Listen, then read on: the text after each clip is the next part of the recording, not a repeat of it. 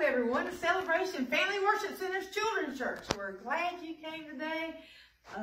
Hope you brought your Bibles with you because we're going to read out of Genesis today, Genesis 37. But before we get into the lesson, let's open up in prayer, okay? Dear Jesus, we love you. We thank you for dying on the cross for our sin. We thank you that you forgave us of our sin.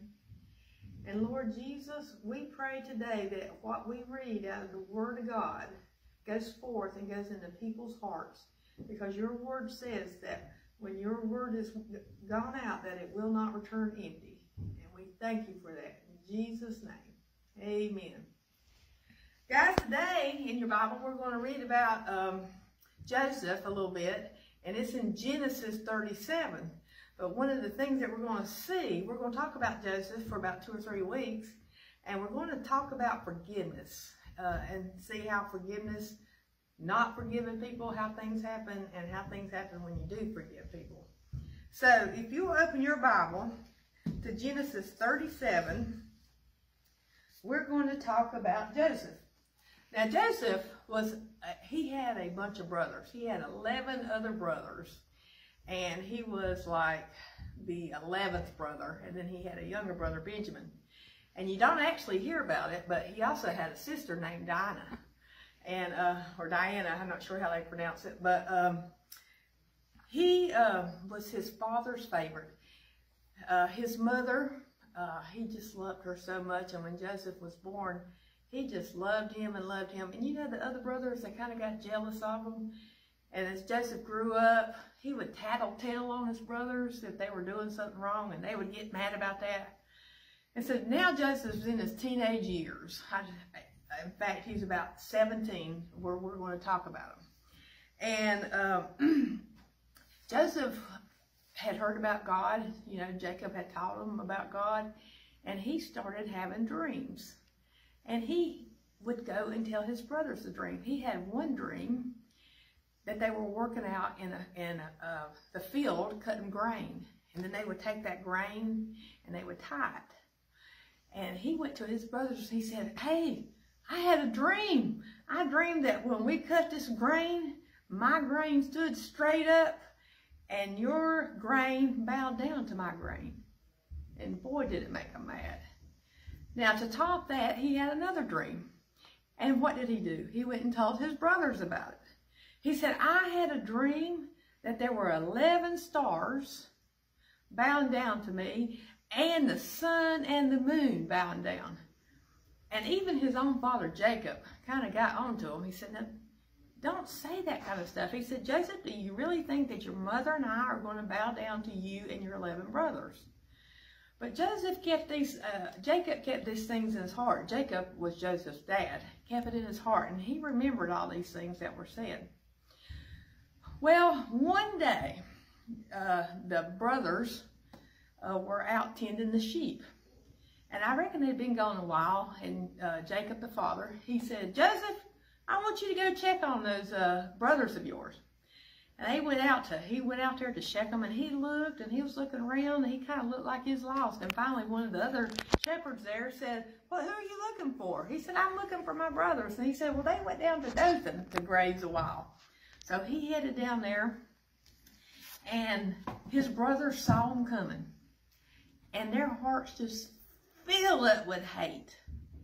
In fact, before Joseph even got there, they had decided that they were going to kill him. Now, he had a coat that was special made for his 17th birthday. It was many colors, and they saw that coat coming. And so when Reuben, his oldest brother, he said, no, we can't kill him, but here's an empty well. It don't have any water in it. Let's throw him in there. So when Joseph got up there, the brothers jumped him. They tied his hands behind his back. They jerked the coat off of him. Well, they jerked the coat off first and tied him, and they threw him in an empty well. Now, Reuben had told the brothers not to kill him. He has planned in his head to come back later and get Joseph out. Well, the brothers, they had sat down to eat, and they saw some traders coming, and they were from Egypt. And they said, "Hey, why don't we sell our brother?" They sold Joseph to a bunch of Egyptians for 20 pieces of silver. Now these are 20 quarters right here. They were easier to carry in the bag. But, so they did.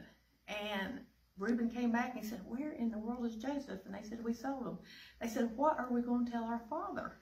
Well, they got a goat and cut it up, put blood on it, and they went back and told the father that an animal had ate him. And oh, his father was so heartbroken. He cried and he cried and he cried, and he could not be comforted.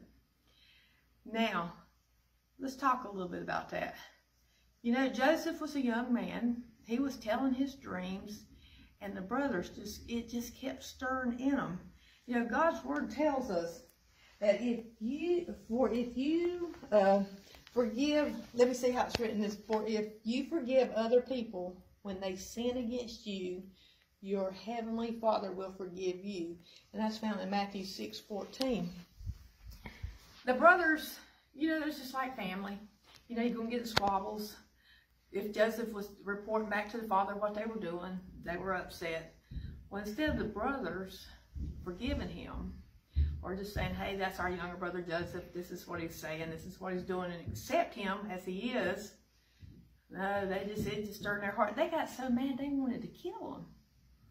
And we need to keep in our hearts and mind that if people make us mad, we need to forgive people, because we're asking God, our Father, to forgive us of our sins. He expects us to forgive others. And sometimes people will do things to you that hurt you. And you're thinking, there's no way I can forgive them. But listen, when you don't forgive, it hurts you more. It doesn't hurt the other person. God says, his word, Matthew 6:14 says for us to forgive others so that God can forgive us. And that's what the brothers didn't do that day. But I got a puppet that wants to sing a little song to you, okay? And we're going to come back and talk about it in a second. Hey, are you guys ready? Oh, you got 2 girls today? Okay. Well, are you ready? You want to get ready and turn the music on? All right. Oops, yep. You've been practicing, hadn't you?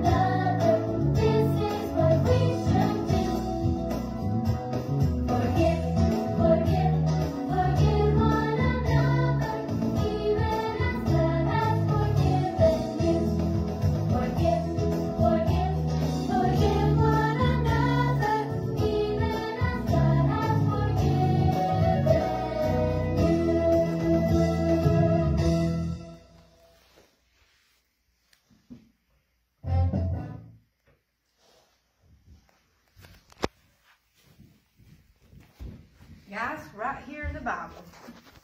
I'm going to read it to you out of your Bible. I know it's right there on the poster. But I want to read to you Matthew 6:14. For if you forgive men when they sin against you, your heavenly Father will also forgive you. Guys, I don't know how you feel, but I know I have made a lot of mistakes. And I have sinned against God. And I was so thankful when we celebrated Easter to know that when they nailed Jesus to the cross, he rose from the dead. And if I choose Jesus and I ask him in my heart and I confess in my mouth the Lord Jesus Christ, then he'll come into my heart and forgive me. Forgive me. A holy God has no sin. He can't look on sin. Forgives me. Guys, when you experience that kind of love, it's not going to be hard for you to forgive others because you're going to feel what forgiveness feels like from your Heavenly Father.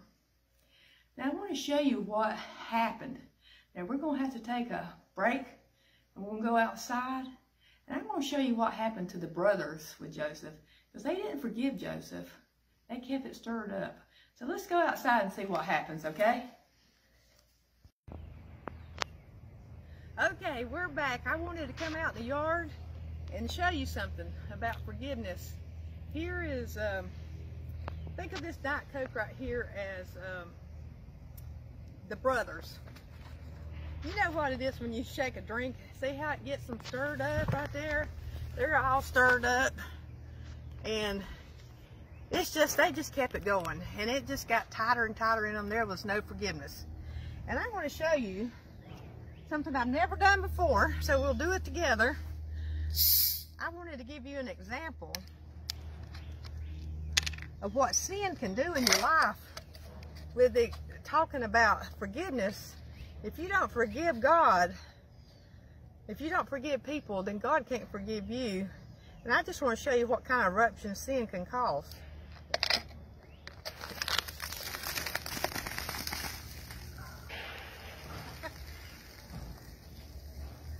You see why I did this outside? Look, that's how they felt when they wanted to kill Joseph. They just had all they could take. But listen, if you had all you can take, if people are really rubbing you the wrong way, if school's hard, whatever's going on, if your brother and sister are playing with your toys, and you just get mad, just remember, that's sin, and sin hurts you and separates you from God. So today, we'll talk about forgiveness. Forgive the people that have hurt you. Forgive them. So God can forgive you, so you can have a relationship with God the Father. Guys, let's just pray right now. If you've had sin in your heart, if you have not forgiven people, well, let's just pray right now that you ask Jesus in your heart and that you ask the Holy Spirit to help you, give you power to forgive wrongs done against you, okay? So just pray this after me. Dear Jesus, forgive me for being mad and ugly and unforgiving toward others. I forgive people who wrong me, and I ask you to forgive me. Help me to walk closer to you each and every day. And I love you. In Jesus' name, amen. Guys, you're going to feel so much better. Today we talked about Joseph as the boy. Next week we're going to talk about Joseph as a slave, because he was taken into slavery when he was sold. So we want to see, does Joseph forgive? So you tune back in, or you can read ahead in Genesis chapter 37. Just read that whole story and we come back, and maybe if you got some ideas, you can call me on telephone and we can talk about it and share it. But guys, I love you. Thanks for coming. Don't let sin stay in your heart. Don't erupt like this Coca-Cola did. Have a great day, and let people, just let it go. Just forgive people. We love you. Bye.